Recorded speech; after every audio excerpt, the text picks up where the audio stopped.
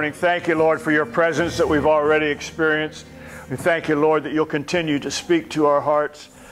Amen. As we continue in the service this morning, giving honor and glory to you in the mighty name of Jesus. And everybody said, praise the Lord. Praise the Lord. Give the Lord a hand clap. Praise God. Amen. You may be seated. God bless you. Thank you, Tim, as always. Great job setting the tone for the service. And Mike and Suzanne, as always, thank you guys for everything you're doing. And welcome back, Don and Darlene. Praise the Lord. Great to see you guys again. Back to the beautiful, humid state of Iowa. Glory to God. Where air quality is zero this morning because of all the fireworks that went on last night. How about that? Praise the Lord. A little celebration, and you suffer the next day for it. I remember that in my younger days. Praise the Lord. And also,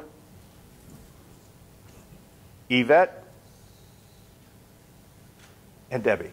Glad to have you guys back too. Thought I caught you, didn't you? No. We're grateful to have you guys back. I know Debbie had a little episode, but she's doing better. We're believing she's healed and whole, and God bless them for being here. And all of you. Appreciate you all being here this morning. Amen. We're praying for Peter as well. He's getting overwhelmed with junk from work, and they're putting him into weekend duty and all that stuff. But continue to pray for him that the burden will be lifted and he can kind of get back to some sort of normal routine. Amen. So praise the Lord for that. Ron, great to see you back again. Amen. And trust in the Lord. This is what we're all doing. Praise the Lord. And everybody out there on Facebook and the cyber world, we appreciate you being a part of the service as well. We're grateful to have you be with us. Amen. And as we say all the time, there is no distance in God. And so geographically we may be separated, but in the Spirit we are all one. And we appreciate that. It blesses us to have you there participating in the services with us. So God bless you all. Praise the Lord. Amen. Great to be in church. Praise God. I see so many churches are still shut down and just doing the virtual thing, which is good. I mean, you got to have it, but it's a shame that there aren't more able to open the doors and get back to a little bit more of a normal kind of way of having church. Praise the Lord. There's a difference being in the presence of other people worshiping. Absolutely. Than being by yourself. And I love watching because it's the best I can get, but being here in person is great. Yeah, we love having you here, and that's the truth. I mean, that's why it says, forsake not the assembling of yourselves together. We know wherever God is, there's a majority. So we know that we can deal with this outside of the church, but there's still something about brothers and sisters in the Lord coming together and how it magnifies the Lord, and it can't be duplicated. I'm sorry, but praise the Lord for that. God knows, and He's strengthening, and I believe we're moving towards the day when we'll all be back to church together, amen, and doing things by the Spirit. Praise the Lord. So in the meantime, I've got a little recipe for you guys. How many of you like Caesar salad? I love Caesar salad, but then I like anchovies, so, you know. I saw the look on Darlene's face. Apparently she's not into anchovies. That's the only reason Sally and I have been able to stay together these many years, is we both like anchovies. But you know how you can make any salad a Caesar salad? You stab it 23 times. Et tu, Brute, you know, praise the Lord. I asked Peter this. He texts me back and forth with these puns and stuff every once in a while. I'll get one from him. But I asked him this one the last time I got one from him. I said, what's the best time to go to the dentist? 2:30.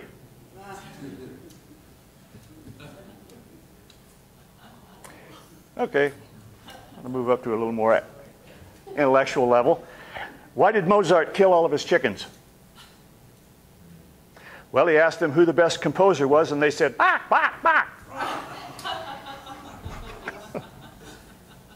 They're not going to get any better. You know that, so praise the Lord. But with all this disruption and everything, there are people that are going to be going back out looking for different jobs, better jobs, hopefully, and new jobs. So the key, I've did a little research on this, but the key to job searching is looking deep within yourself, because it's all about the interview. Praise the Lord. Okay, well, you've been good. Hallelujah. Glory to God. Let's go to Matthew. We're going to open this with Matthew chapter 24 and verse 14. Matthew 24 and verse 14. Praise the Lord.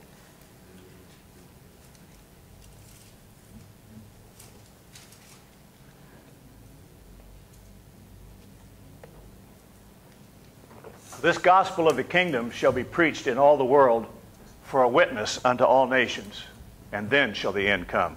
It's what we were talking about in the preliminaries, and so it's only fitting that the Holy Spirit would put this on my heart as well. We're all one in the Holy Ghost, right?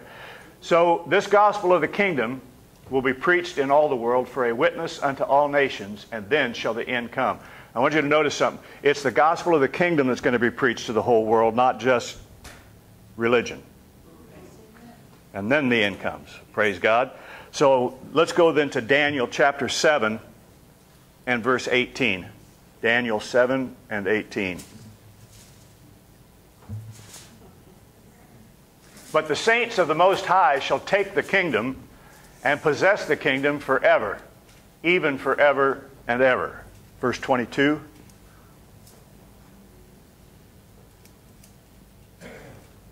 Until the Ancient of Days came, and judgment was given to the saints of the Most High, and the time came that the saints possessed the kingdom.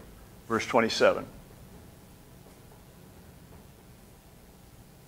And the kingdom and dominion and the greatness of the kingdom under the whole heaven shall be given to the people of the saints of the Most High, whose kingdom is an everlasting kingdom, and all dominions shall serve and obey him. Praise the Lord.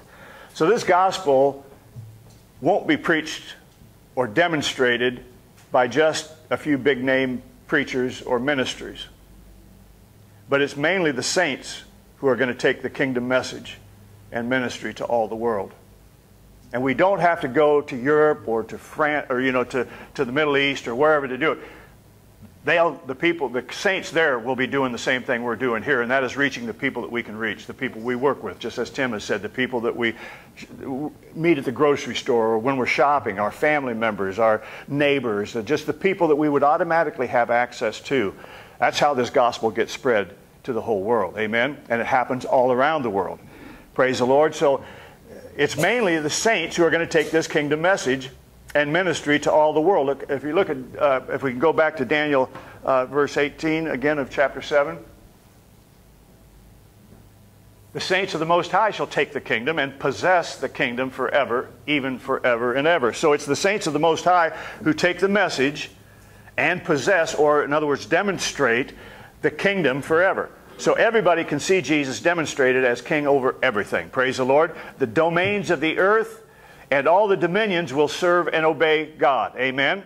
And the end result will be the fulfillment of Daniel 2 and verse 44.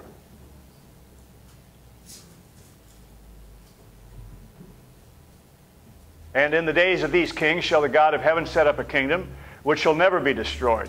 And the kingdom shall not be left to other people, but it shall break in pieces and consume all these kingdoms, and it shall stand forever. Revelation 11 and verse 15.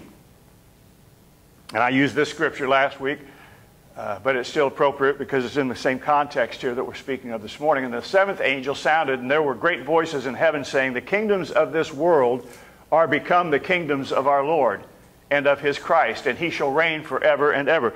The literal translation of that is, the kingdoms of this world become the kingdoms of our Lord and of his anointed, which is the church. Praise the Lord. So the kingdoms of this world become the kingdoms of God and his children, his saints. Praise the Lord. So let me say this. We think in terms of confessing the word, and we talk about it a lot because it's biblical. But this is the way that God is going to usher in this last day. You are the prophet of your own life. I mean, you are speaking blessing or cursing, amen, not only to those around you or to the situations and circumstances, but to yourself personally, amen? So, we're speaking, being prophetic, in other words. One way is just preaching the Word of God. That's prophecy. That's one way of prophesying. But there's also, it's speaking under the influence of the Holy Spirit to declare or predict by the influence of divine guidance or the Word of God. That's true prophecy. And that's why Jesus said, if anybody comes in, they're prophesying, and they're not prophesying edification, uplifting, encouragement, then it's not true prophecy. Because if you read this Bible with knowledge of God's goodness and love, you're going to find there isn't any fear in this. It's all about God providing for every need that we have. Amen. Protection and provision and all that. So if we're going to prophesy, we need to be saying what God says. And that's, I believe, where God is bringing us into these last days, where we're moving from just hearing the Scriptures, but actually sharing the Scriptures with everybody else. And it doesn't have to be a literal word for word, but we have to give the same principles and the same truths, amen, to the people that we come into contact so that they can be brought to God. So that, see, I had some family and stuff we were with the other day. They're believers, but kind of nominal, you know. And I'm not saying this in a negative way. I'm just saying, and I got home afterwards, and we were just having fun, having a good time. And anybody that knows me knows I'm not overly religious, but I do like to share what God's doing in my life and what He wants to do for others. And I felt a little funny about it. I thought maybe I should have said something, because we were talking about different ways that people worship and how they follow after the Lord. And the Lord spoke to me yesterday after when I was praying, and He said, let the Holy Spirit lead you. In other words, you can go and try to force something on people, but if the Holy Spirit isn't dealing with them, you're just butting heads. So you share what you can share, what's shareable, you know what I'm saying, and then give that time. Let the Holy Spirit use that to work with them and to draw them closer. Then the next time you get to be with them, you might find other doors open up. Doors that wouldn't open up the first time begin to open. Why? Because now it's not just you trying to get them to agree with you. It's the Holy Spirit drawing them to Jesus. Amen. It's the Holy Spirit trying to bring them into a deeper understanding and relationship with God. So we need to be mindful, and that's what I mean by being led by the Holy Spirit. It's never wrong to share the gospel with anybody, but there are ways to do it that can be more profitable than others. I mean, we've learned in the past that sometimes you just go out and beat on somebody's door and hand them a tract. Doesn't always work. It can irritate people more than it can draw them to God. So we need to be praying about the people that we come into contact with and be listening to the voice of the Lord when He says, this is somebody you can talk to right now. Right? And others who you just kind of got to ease into it, whereas others are wide open. They're ready for anything that God has for them. So that's what I mean by being led by the Holy Spirit. I'm not saying be afraid or intimidated, but let the Spirit lead you so you can have the biggest impact that God wants to have on that individual's life. Praise the Lord. Let's look at this in Matthew chapter 6 and verse 10.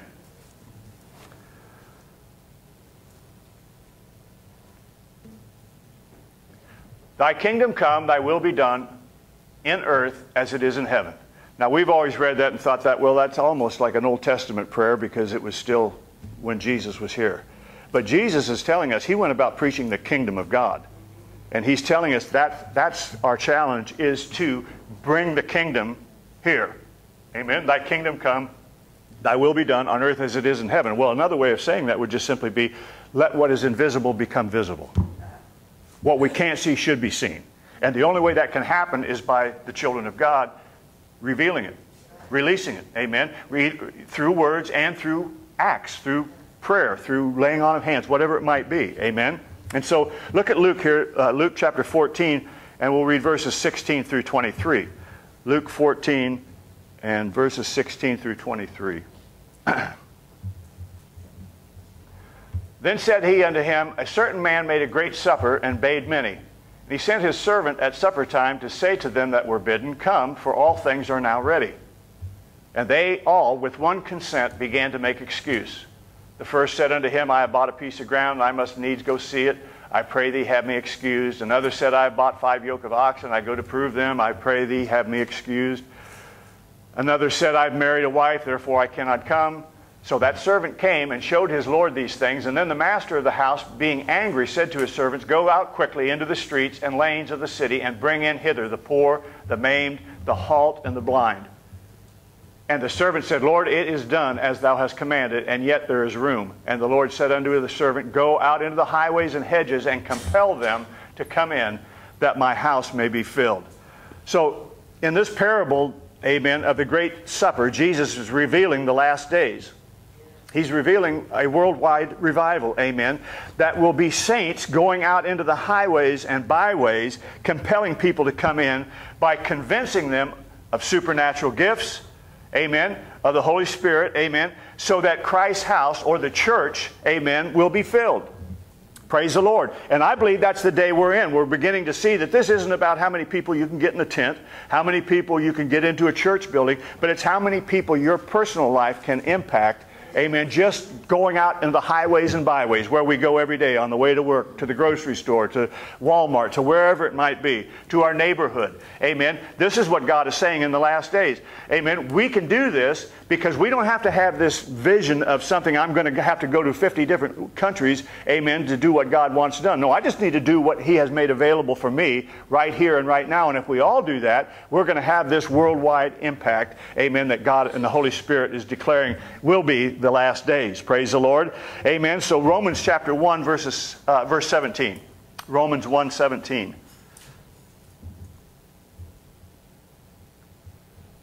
Praise the Lord. For therein is the righteousness of God revealed from faith to faith, as it is written, the just shall live by faith. Chapter 5 verse 1.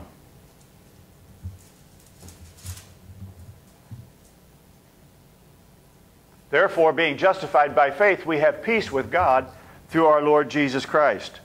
Ephesians 2:8 and 9. The reason I'm reading these scriptures is because when I first came to the Lord, there were all kinds of things you had to do. And what God has been revealing in these last days, and we would think we'd know this because Martin Luther discovered this, the just shall live by faith. Praise the Lord. Hundreds of years ago, and yet the church has continued to be about what we got to do and what we don't have to do instead of it's about faith. And this is the message God is trying to get to the world, because that's the only thing that's going to save them. Because they'll never be good enough for God to accept them on their own terms. None of us have been. It's about what Jesus has already done, the finished work of Christ. So He says, by grace are you saved through faith, and that not of yourselves. It's the gift of God, not of works, lest any man should boast. Amen? Praise God. Titus 3, verses 5 through 9.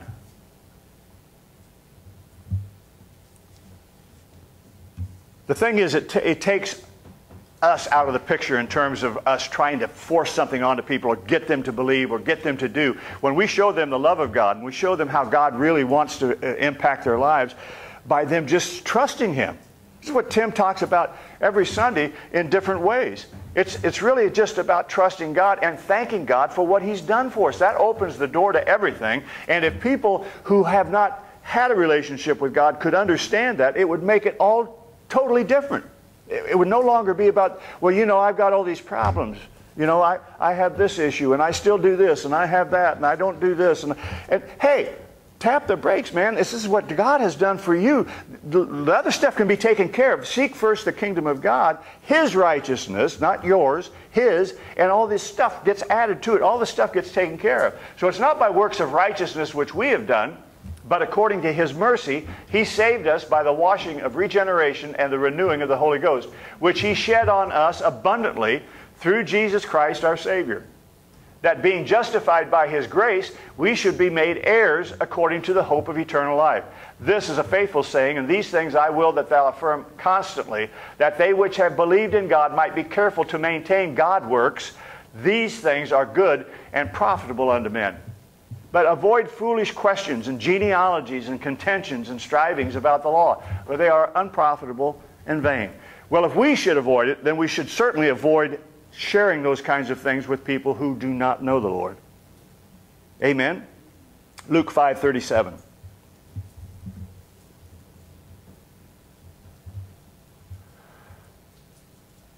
Don't put new wine into old wineskins. No man putteth new wine into old bottles, else the new wine will burst the bottles and be spilled, and the bottles shall perish. So here's what I believe the Holy Spirit is saying to me. We know that we can't put new restoration truth and experience into an old denominational mindset.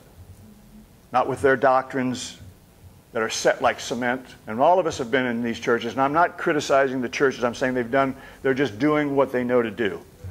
But God is trying to give us a wake-up call here, because that is not going to work in these last days. We have to reach people at the level they're at. We can't come to them with a rule book and tell them this follow these rules. No, it's about here's God, and He loves you, and He wants to lead you and guide you into all truth. Praise the Lord. And so, amen. They've got doctrines. They've got, it's like set in cement. They're articles of acceptable Christian experience and practices. They're just as dry and just as hard and non-adjustable as an old dried goat skin, amen, that had old wine in it for years and years. Amen? And for that reason, most restoration movements, and I just think about this, start in some insignificant place, some obscure location. Amen? I could just go down the list, whether it's all the way back to Calvinism or Protestantism or the Pentecostal movement or the charismatic movement or any other. They've all started in some place where nobody had heard of until after the fact. Amen? And that's how God works. And it's based on the first truth that we see concerning that. Amen? Because Jesus, who headed the church movement, the New Covenant. Amen? Where was He born? New York? New York? Paris? Amen? No, He was birthed in a stable in this little town of Bethlehem. And out of the millions of people who were on the earth at that time, now there's billions, but at that time, millions of people that were on the earth, there were less than a dozen people who knew anything significant had even happened. Now we read it now and we think, oh, everybody was... No, there was a handful of people that knew. It was in some off the track, no place, kind of out of the way, little town. Amen? And it was 40 years later then that Luke records the birth of Jesus and made it a significant historical happening so that others could read about it. Amen? And I believe that established the pattern for birthing of future spiritual restorations within the church, because every one that I've just briefly spoke about happened in obscure, out-of-the-way, unusual places. Amen? So a restoration movement progresses just like Jesus did from the cradle till He was 30 years old. He was only known by a few people until the fullness of time came and God decided now it's time to reveal. Right? So we think, well, it can't happen here. Yeah, this is exactly the kind of place where it can happen, where it will happen. I'm not saying just here, but in insignificant, as far as the world is concerned or religion is concerned, those are the kind of places that God loves to use, because nobody gets the credit but God. They say, well, if you were going to do, if it was up to you, Nathan, you'd have done it 30 years ago, wouldn't you? Yeah, but it's not up to me. I can only do what I can do. It's up to God. It's up to the Holy Spirit to define the time. Jesus, He said, it's not my time yet. Remember when they asked Him to do the miracle of the turn of water into wine? He said, it's not right yet. Well, God must have spoken to Him, and He decides, okay, maybe this is the time. This is the time that God's going to begin to open doors and show His power, His love, His commitment to His people. Amen? So when God's time came for public proclamation, then the Jesus or Messiah movement, you could call it back then, became a national issue. And it started causing conflict. It started causing confusion and controversy within the established religious world of Judaism. Amen? It's always, think about the Protestant Reformation. Man, it stirred up some crap in the religious world. And of course, Jesus, there's no parallel to what He did in terms of bringing the truth to people who had been in bondage to religion. They had messed it up. Amen? And so it's the same with every other religious movement. You think of the Pentecostal movement. It started off somewhere in Europe and Wales or someplace over in there. When it comes to the United States, it's a few women in a prayer meeting in Kansas. Come on. It wasn't like some major church. And then Azusa Street in a barn or some little shack, in California. It spread, and it always was in these little, out-of-the-way, inconspicuous, kind of unexpected places. Amen? And so when God begins to move, it creates confusion. It creates controversy within the organized religion of the time. Because it's never, he comes and he's never quite like they expected him to come. Just as the first time he came. Born where he was born. Nobody would have thought this was God. This was God being manifest in the flesh. Because even the scripture, David talks about, surely he'll come on a white horse, with a sword. And, here he comes and declare his kingdom has come. We're going to rule and reign here now. But that isn't the way God works. Isaiah chapter 40, verses 3 through 5. What God does is prophesy. And then it happens. Because his prophecy is truth. And that's why I believe the prophetic movement in the way we understand it today is the confession of the Word. And I believe that's what ushers in this last day revival. When we start saying what God says, God starts showing up. Amen. The voice of him that crieth in the wilderness, prepare ye the way of the Lord. Make straight in the desert a highway for our God. Every valley shall be exalted. Every mountain and hill will be made low. And the crooked shall be made straight, and the rough places plain. And the glory of the Lord shall be revealed, and all flesh shall see it together, for the mouth of the Lord hath spoken it. Praise the Lord. Luke chapter 1 and verse 17. So Isaiah is prophesying the first coming of Christ. And then he talks about, this is John the Baptist, right? And he shall go before him in the spirit and the power of Elijah, which we just read, his prophecy, to turn the hearts of the fathers to the children, the disobedient to the wisdom of the just, to make ready a people prepared for the Lord. Well, we are now that prophetic voice, amen, as John was for Jesus, we are now for Jesus to come again. Amen. So we're dealing with the same. That's how God works. He doesn't have a whole new different plan. It's just we have to take the time to figure out what it is he's actually saying. We have to look at the prophetic words of God and see how that manifests in our particular time. Amen. And it's just a continuation. That's why you read the scriptures and you find, okay, that's how God works. Well, that's how he's going to work. You just have to be patient. You just have to be looking for it and cooperate with it. Amen. And think about the scriptures. If the first are going to be last and the last are going to be first, then just maybe the last coming of Christ will be just like his first coming. Amen? And if that's true, then the church today ought to be excited. We ought to be, on the edge of our seat, praise the Lord, because the generation that's alive now will come forth prophesying in the spirit of Elijah. Praise the Lord. We'll be the ones to see the second coming of Jesus. I'm not saying it's happening tomorrow, but I'm saying these are the last days, and that's what ushers it in. The same way he came the first time is the way he's coming the last time, and that means somebody's got to be speaking prophetically the Word of God into that nation or into the people that they come into contact with. Praise the Lord. Amen. God raised up Abraham to launch and establish the Jewish race, right? There were no Hebrews before Abraham. In fact, the word Hebrew comes from crossing over. He crossed over the river, and that's where that word comes from. And so he was the beginning. God raised him up to establish the Jewish race. How? By personal prophecy. I'm changing your name to Abraham. So every time Abraham spoke his name, he was prophesying, I'm the father of many nations. I'm not Abram, I'm Abraham. Now, do you think the people around him didn't mock him? Not probably to his face, because he was a powerful, wealthy man. But behind his back, I bet the servants were laughing. Father of many nations. He doesn't have any kids. The one he's got's a bastard. By his, concubine, or whatever you want to call it. Sure, but not. Abraham just kept prophesying. He just kept saying what God said. And I know people say today, we've been hearing this all along. Of course, the Bible says they'll do that. We've been hearing this all of our life. Our grandparents heard it. Yeah, but someday, one day, it has to come to pass. And I believe it'll come to pass the same way every other revolution and renovation and restoration of God has ever taken place, and that's by prophecy. By the people who have contact with God begin to share what God is saying to the situation. Amen? So then, 5,000 years later, God raises up Moses to establish the dispensation of the law. And he did it by speaking prophetically what God had told him to say to his chosen people. Right?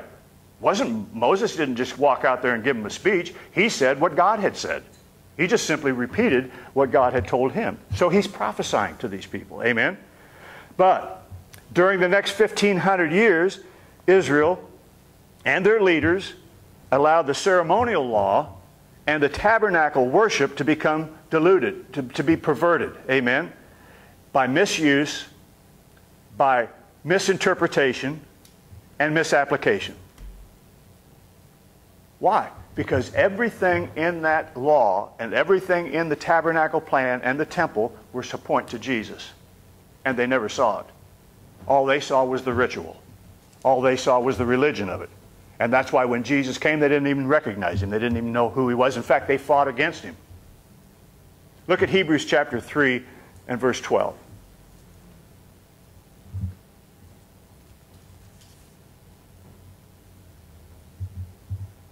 Now, I think it's interesting because it's so easy to look at Israel and see all their flaws. See where they missed it, why they didn't see this and why they didn't see that. But I want you to look at the history of the church, and I'm telling you, it is a mirror image of what Israel had. Take heed, brethren, lest there be in any of you an evil heart of unbelief in departing from the living God. 2 Peter 3, verse 15 through 17.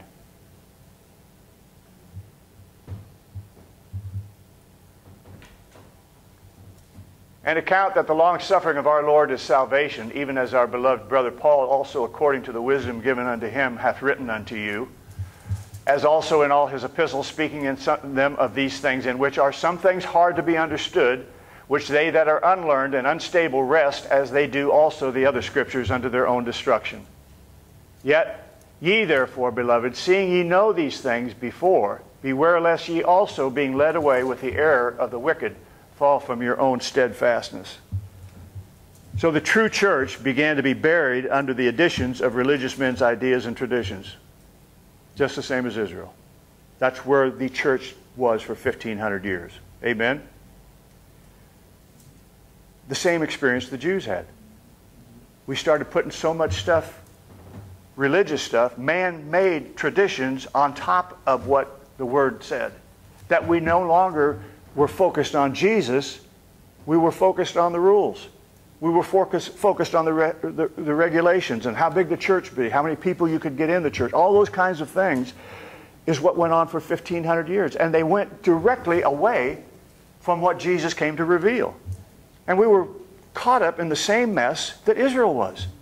Everything's pointing to Jesus, and we're looking at religion instead of Jesus. And that's why prophecy will change everything. When we begin to share what the Word of God says to people, you're sharing Jesus. You're not sharing a religious attitude or idea or ideal even. You're sharing the God-man. Amen? The Savior. The Redeemer. The only one that can save them. The only thing that can save them. Amen? All the truth and supernatural experiences that the first century church believed and practiced, they were lost. All you got to do is read the book of Acts to know something dramatic took place after that first century, because you don't see it anymore. Now you just see religion on top of religion. Amen? And that's what Jesus prophesied. This thing deteriorated into an apostate church for the next 1,000 years. Yeah, praise the Lord. That's what Jesus prophesied. That's what we're reading right here. We think this is something that's coming. No, this is something that's already happened. It already took place. Amen? For the next 1,000 years. And that's why Jesus and the New Testament writers wrote it would develop in the church, and it would be called a time of great falling away. I hear people still today saying, well, there has to come a falling away before Jesus can come. My God, man, look at the history. We've had 1,000 years of falling away. It's about coming back. It's about a restoration that we're dealing with today. I'm not looking for a falling away. I've been looking at it ever since I've been alive. Amen? And if you read the history, you'll see it's been going on since that first century. Well, actually from about the 3rd century probably. And then from that point on, you got 1,000 years of just apostasy. Everything but Jesus. Praise the Lord. Amen. And so that's what we call the Dark Ages. Because there was no revelation, there was no light, there was no God, just religion. I mean, look at the history that was taking place there.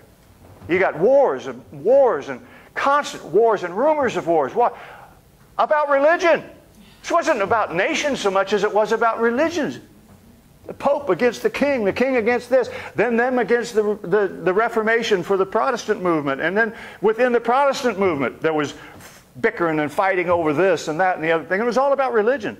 God got very little credit or revelation to people. All they were getting was more religion. Now think about this. A new race And I don't care if you agree with me or not. Go look it up for yourself. But here's what I'm thinking. A new race started every 2,000 years. Now, we're having issues with what is called racial issues. I don't believe it's racial issues at all. I believe it's spiritual issues. It just manifests itself in different ways. Amen? And so I'm not saying there haven't been injustices and so on and so forth. I'm just saying these things are manifesting in a way that instead of having inclusion, they create separation.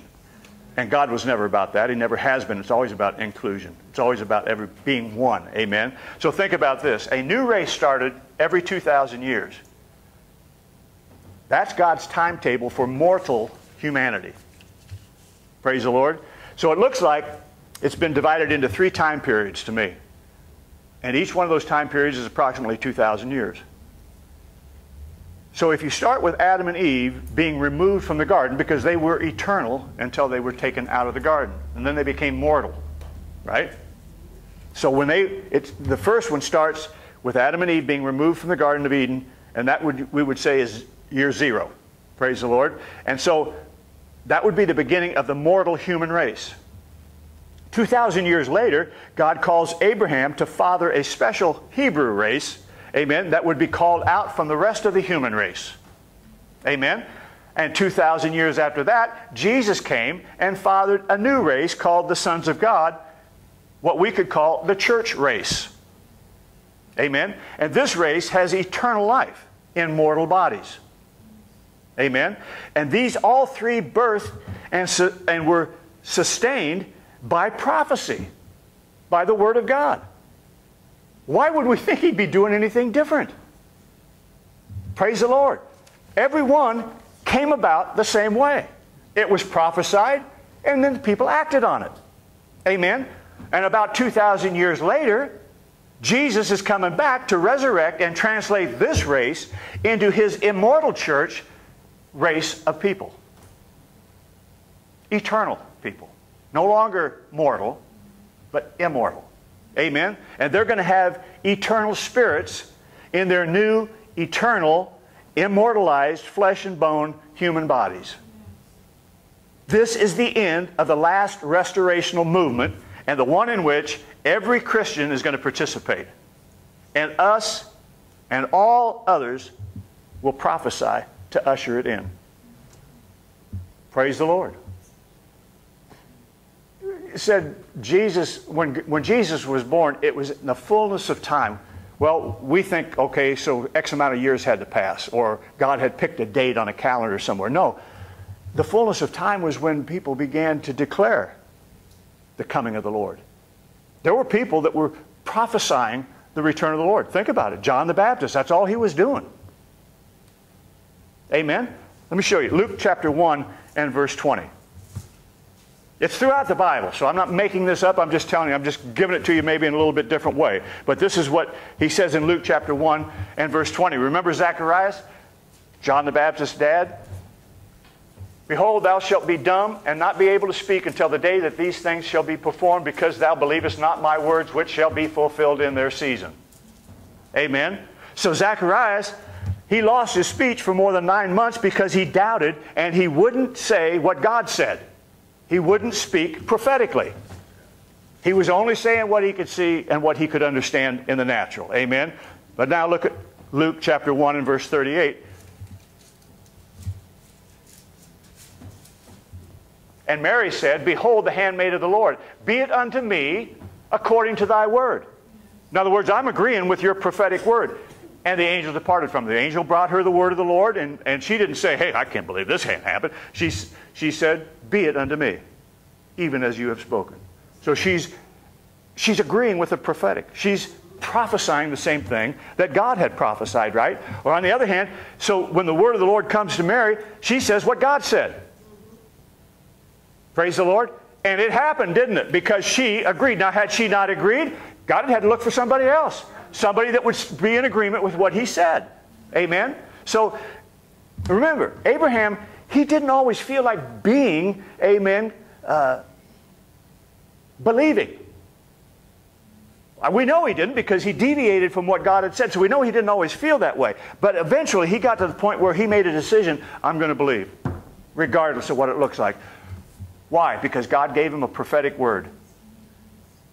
You're no longer Abram.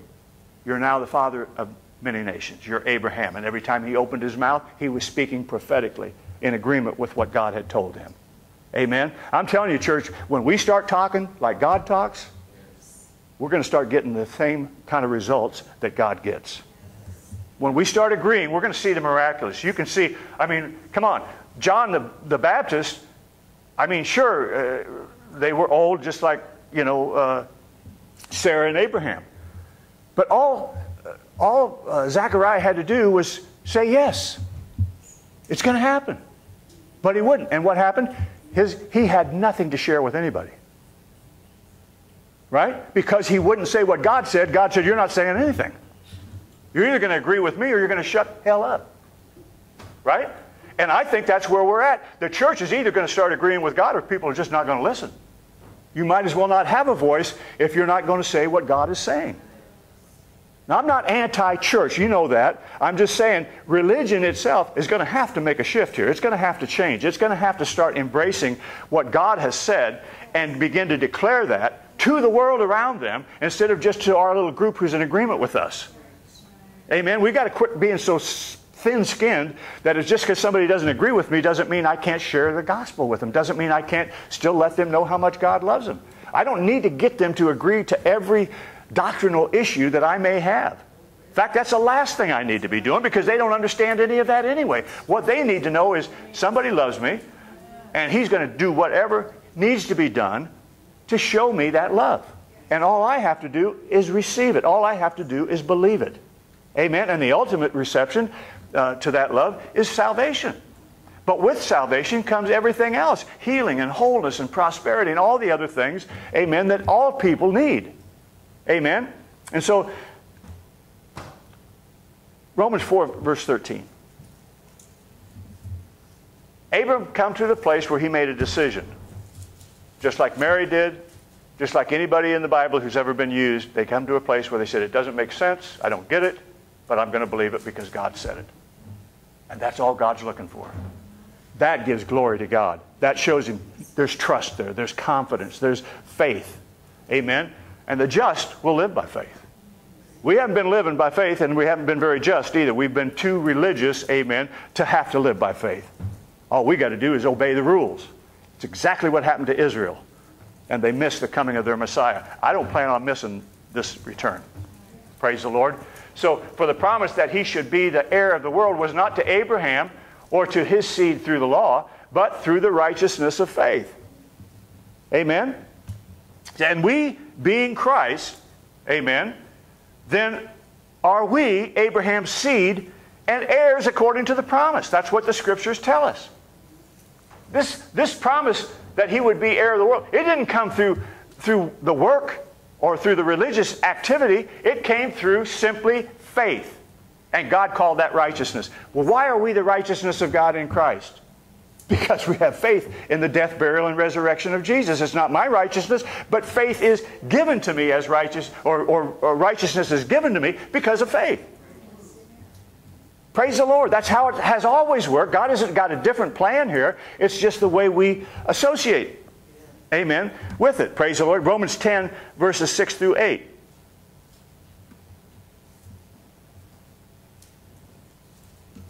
I like this, praise the Lord. Romans chapter 10, 6, but the righteousness which is of faith speaketh on this wise. Say not in thine heart, who shall ascend into heaven, that is to bring Christ down from above, or who shall descend into the deep, that is to bring Christ up again from the dead. But what saith it? See, we're trying to get this, it's like the parallel to Israel. They wanted their Messiah to come, but they didn't know what they were supposed to be doing to get it. And this is what he's dealing with here. Paul says, look, you're not going to go get Jesus and bring him down here for this second or the return, or you're not going down there and bringing him back up. So what are we going to do? What saith it? The word is nigh thee, even in thy mouth and in thy heart. That's the word of faith that we preach. How's Jesus coming back? When we start declaring it, when we start prophesying it, when we start speaking in agreement with God's word. Instead of trying to create another religion, let's just get the God, amen, to come. Praise the Lord. And so the righteousness which is of faith Jesus is not here physically. That's what it says. The righteousness which is of faith says, I look around, okay, Jesus isn't here physically, but the Word is right here. So I can get everything that Jesus would give me by saying what the Word says, because that's all Jesus did. He said, I only say what I hear my Father say. Right? That's what's in this book. Amen? It's the same Word that created heaven and earth. Realize this. God's Word is just as powerful as Jesus was when He walked this earth. Amen. You can't separate Him from His Word. God sent His Word and healed them, the Scripture says. Whether it was through Jesus or the promises of the New Covenant. It works exactly the same. So this is the way we become heir of the world, heir of the promises, through the righteousness which is of faith, by simply believing. The same way you got born again, amen, is the same way you get everything that being born again brings. Your inheritance comes through the same way, amen. Romans 10, again, verses 8 and 9. But what saith it? The word is nigh thee, even in thy mouth and in thy heart. That is the word of faith which we preach. That if thou shalt confess with thy mouth. Are you hearing this? Praise the Lord. If you'll confess with your mouth, if you'll say what God has said, that Jesus is Lord, you get saved. That's how you get saved. You believe in your heart, or you exercise faith, and you confess with your mouth, and you get the promise. That's how everything works in the kingdom. And if we're going to have the kingdom operating here, we have to start believing in our heart and saying with our mouth the Word of God. Jesus and the Word of God. It's how we get saved. It's how we appropriate everything that God has planned, not only for us personally, but for the world as a whole. Amen? So we need to say, like the Scripture does, let your yea be yea and your nay be nay. Amen? Speak what you mean and mean what you speak. Praise the Lord. The word of promise is near you. Amen? First it's in your mouth, then it's in your heart. Praise the Lord. So, I'm getting ready to wrap up here, but speaking the end results is the method of calling things that are not yet. Amen? They're temporal. Everything in this world is temporal, so it's subject to change. So when we're speaking the end results, whatever it might be, it's simply the method of calling things that are not yet. Right? Well, Jesus is not yet here, but He's nigh to everyone who has a mouth to speak it and a heart to believe it. Amen? And it'll work. It'll work in and for us because we are the saints that Daniel prophesied this about. Amen? And the saints that John the Revelator talks about. Amen? It'll work. It's God's creative power and prophetic word at work in and through His people. It's how it worked with Jesus.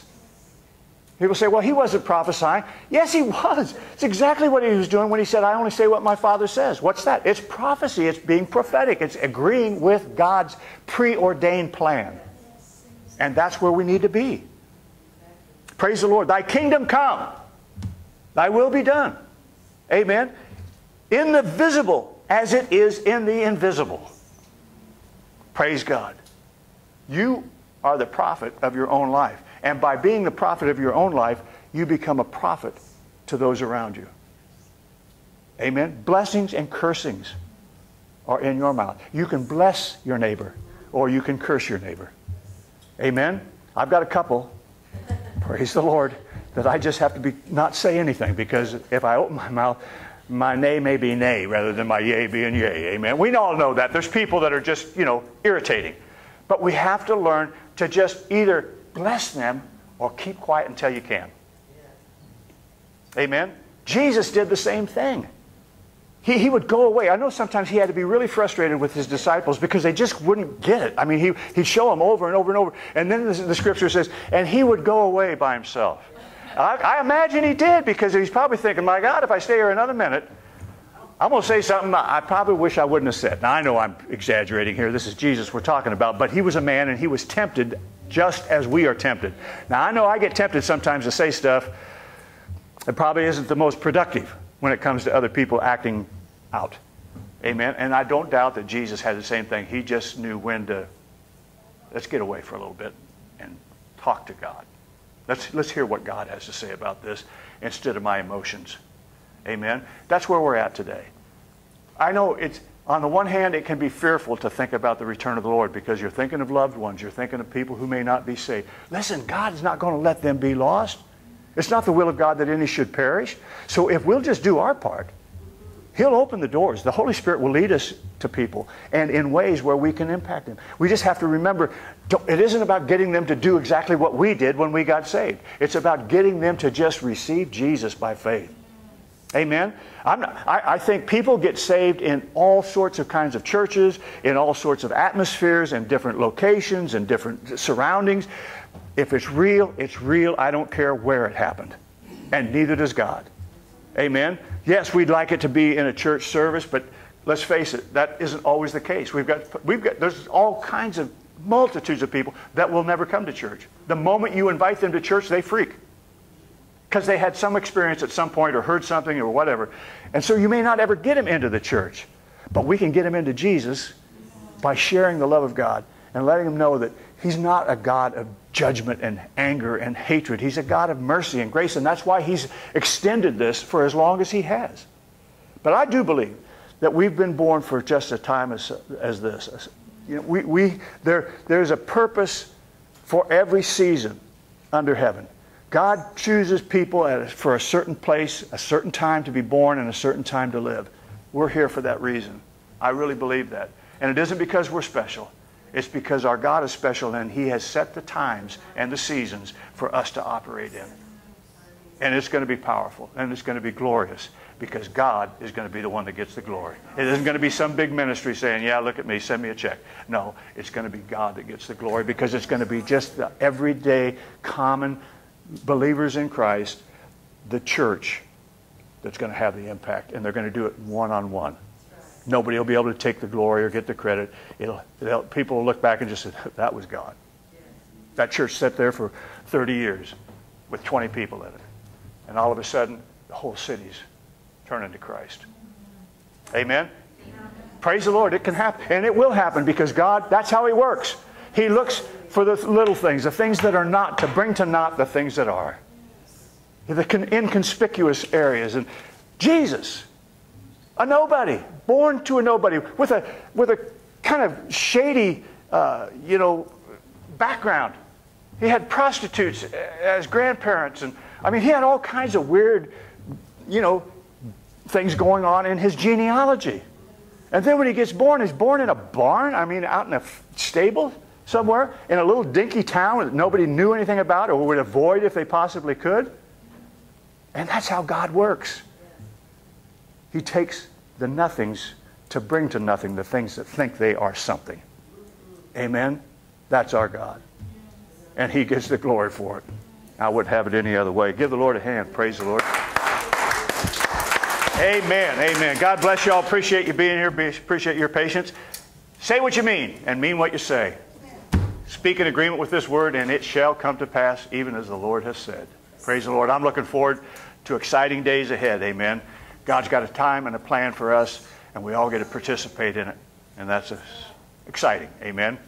God bless you. Have a great week in the Lord. Stay cool and calm and say what God says, and it'll all be good. Praise the Lord. You're dismissed in Jesus' name.